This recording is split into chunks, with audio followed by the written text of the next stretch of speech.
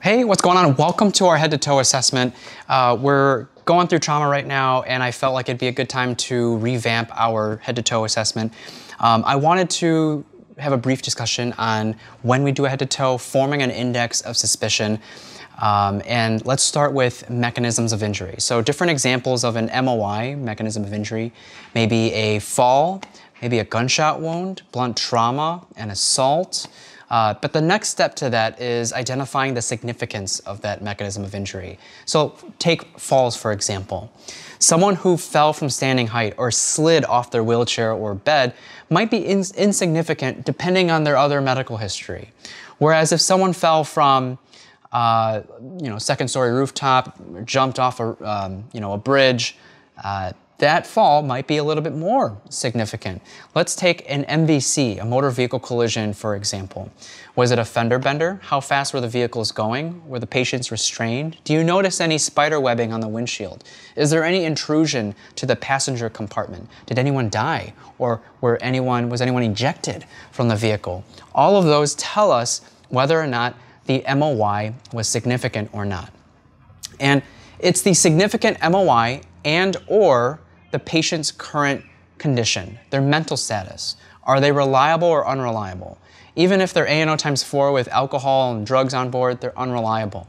So, for example, if someone, let's say, stubs their toe, ANO times 4, no loss of consciousness, insignificant mechanism of injury, there's really no reason to perform a full head-to-toe assessment. Let's focus in on the specific body part that's been injured. Whereas, let's say you arrive to the scene of a motor vehicle collision and one of the vehicles is on their side or even upside down, at which point your patient who self-extricated, crawled out, is ANO times 4, brushed themselves off, and they say, I'm good, I don't need to go to the hospital. You would do your due diligence at that point and continue to perform a head-to-toe. And I wouldn't feel guilty about doing so. Because in real life, a head-to-toe is mainly visual rather than verbal. And it feels slow in the classroom setting because we're verbalizing a lot of things that we're visualizing. And when in the whole patient assessment do we perform the head-to-toe, right? So you ensure that the scene is safe. You form a general impression. Is there an MOI or an NOI? How many patients do we have? Is the patient sick or not sick? Do we have to consider cervical spinal stabilization? And at this point, that simply entails manual stabilization by holding their head if they can't follow commands or directions, or self-restriction by telling the patient please don't move your head. So it's either one of those two things, and we move on to ABCs. Do you hear any abnormal airway sounds? How's the tidal volume in breathing? What's the relative rate? What's the pattern? What's the accessory muscle use? Lung sounds, pulse ox. Determine if they're in respiratory distress, failure, or arrest. Apply any applicable oxygen, non-rebreather, BVM, nasal cannula, all right? And then, is there any external bleeding, right? A lot of the things that we're actually gonna look for in the head-to-toe should have been found in the head-to-toe, or should have been found in the ABCs, I'm sorry. So the head-to-toe is more so a backup checklist so we don't stroll into the ER with anything that we might have missed.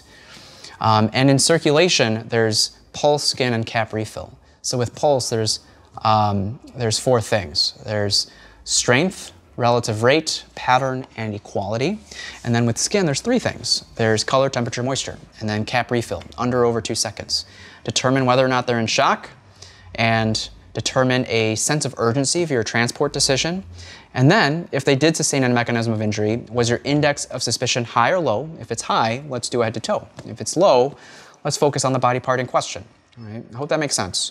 So, the way we've designed our head-to-toe assessment is to start with things that are more visual. So, with the head, let's start with the head and work our way down. So, with the head, some of the visual things that might jump out are maybe unequal pupils, raccoon eyes, bruising around the eyes, bruising behind the ears, battle signs, maybe blood or CSF coming from the nose or ears, broken teeth, blood, or vomit in the mouth. Take your pen light and see if the pupils react. Are they pearl? And let's start palpating, all right? Every body part will have decap, BTLS, and checking for bleeding, right? So let's palpate from the back of the head, top of the head, forehead, cheekbones, upper lip, lower lip. We're done. Let's do the neck. Visually, what would jump out? So any open injuries, and we would apply an occlusive dressing, especially if there is an external bleed. We don't want air embolisms to enter our circulatory system through the neck. Sometimes if they don't have a lot of neck tissue, maybe tracheal deviation might be noticeable, unless we might have to palpate that if it's not midline. Do you visually see jugular vein distension? And then when you palpate, you're palpating for subcutaneous emphysema, which is pockets of air trapped under the skin. Let's say someone had a pneumothorax and air is leaking from the pleura under the skin. All right, we might feel that crackling under the skin. And while we're palpating, let's go to the back of the neck and palpate the cervical spine while we're at it. Once we're done with the neck, let's size up a C-collar and apply a C-collar to the neck at this point. Moving on to the chest, visually what might jump out? Well, any open injuries, sucking chest wounds. I want to see equal chest rise and fall. Do you see paradoxical movement? We do have a video of that in our lab slides for a flail segment. Let's take lung sounds. You want to see if they're clear, wheezes, diminished, or absent. If they're absent, that kind of confirms a tension pneumothorax if we see JVD and tracheal deviation up in the neck. And when you palpate, let's palpate for subcutaneous emphysema. And then when you're palpating the bones, let's work our way down from the shoulders, down the clavicles, down the sternum, and then down the rib cages. All right. With the abdomen, all right, any open injuries, all right, any eviscerations. We have a picture of an abdominal evisceration. Typically, they're not heavy bleeders, and so not every injury is treated as you see. Because it's not a life threat, it's not a heavy bleeder, this is a distracting injury. Don't let it distract you from continuing the rest of the assessment, so keep that in mind. Similar to our previous assessment in abdominal pain, look, listen, and feel. So what are we looking for? We're looking for guarding, all right, with their hands. We're looking for any distension, any swelling, visible masses, discoloration, specifically around the umbilicus or the flanks. When we palpate, we're palpating for rigidity. We're palpating for tenderness, rebound tenderness, and pulsating masses. When we take our stethoscope and we place them 5 to 10 seconds in every quadrant, we're listening for periodic bowel sounds. Right, so look, listen, and feel for the abdomen. In the pelvis, we're looking for any priapism if they have a penis, which is an uncontrolled erection due to spinal cord trauma. And we would take our palms and we're testing for instability. So we want to push into the ground and into each other. And we have pelvic slings. They cost about $75, $80 from Sam Medical. But more commonly on an ambulance, you'll probably use a bed sheet around the greater trochanter, not the pelvic girdle, and tie a knot around the greater trochanter. That bowl, that pelvis, can hold about 1.5 liters of blood. It's very vascular in there. So if there's a pelvic fracture, chances are some of the vasculature might have gotten lacerated. So we want to contain that bowl. So if that pelvis was broken, it can hold more than 1.5 liters. So we really want to stabilize that pelvis with that sling. As we palpate the lower extremities, we want to apply counter pressure. So work your way down, up and down both limbs, providing counter pressure all the way up, up and down.